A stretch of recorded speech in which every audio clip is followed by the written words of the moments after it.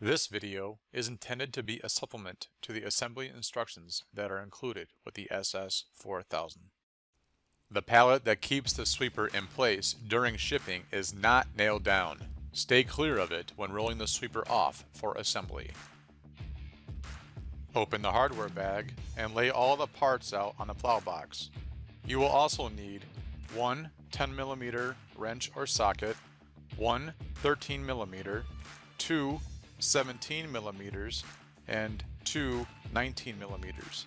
You will also need one T20 Torx screwdriver. Begin by setting the handlebar in the clamps. Mount handlebar to the supports with the knobs. Install the other half of the clamps onto the studs. Slide the fixing plates onto the studs and position so the third hole is towards the front. Thread the M6 lock nut and washer onto the studs. Using a 10mm wrench, tighten the nuts so the handlebars will still be able to move. Using a 10mm wrench, attach throttle lever with the M6 by 65mm cap screw, washer, and lock nut. Push the metal sleeve through the center of the support wheel, and then thread the M10 by 100mm cap screw through the thread on the nut using two 17mm wrenches. Remove the cap screws on both sides that hold the wheel drive housing to the brush drive extension. Do not reuse the removed hardware. Have another person hold the machine firmly by the handlebars. Pull the brush drive frame forward, keeping the frame member as level as possible and keeping the frame from scraping the cover. Use a 13mm wrench to tighten the fasteners that hold the brushing mechanism to the axle drive housing, and then tighten in the order shown in your assembly instruction manual. Be sure to tighten the bottom cap screws first, and then tighten the cap screws on the sides. If the machine is not exactly aligned, the drive belt could wear down the brush belt. Secure the cables to the handlebars. Ensure that the cables are allowed to flex when they are activated, and that there is enough slack in them for when the handlebar is folded. Position the side panels so that the holes are aligned with each other. Push the cap screws through from above.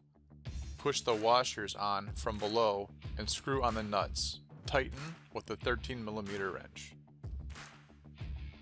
Screw the nut onto the axle until about 3/4 of an inch extends beyond the nut. Put the cap, washer, and lock nut on the axle. Tighten the nuts to hold the cap and washer in place. Put the axle with the cap, washer, and right brush through the drive source. In the center, the tab on the cap gear should fit the slot on the brush cylinder. Put the left brush on and make sure the brush is locked onto the center cap gear.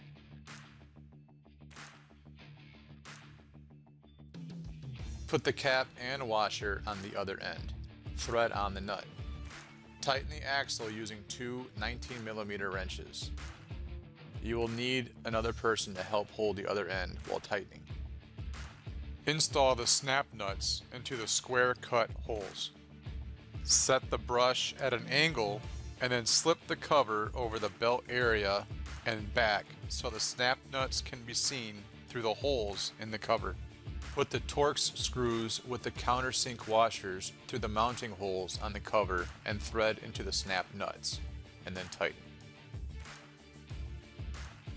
Thread the height adjustment knob into the height adjustment mechanism.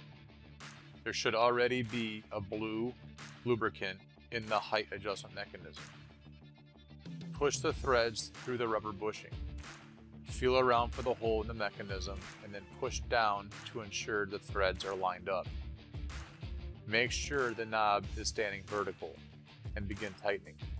Do not force the knob to tighten. Refer to adjusting brush height for instructions to adjust the brush height. Attach the plow blade by holding it at an angle and then lowering it over the receiver bars. The bar will fit between the tabs on the plow. The SS-4000 is shipped without oil or gas in the engine. See the maintenance instructions in the owner's manual for oil filling instructions and tire pressure settings.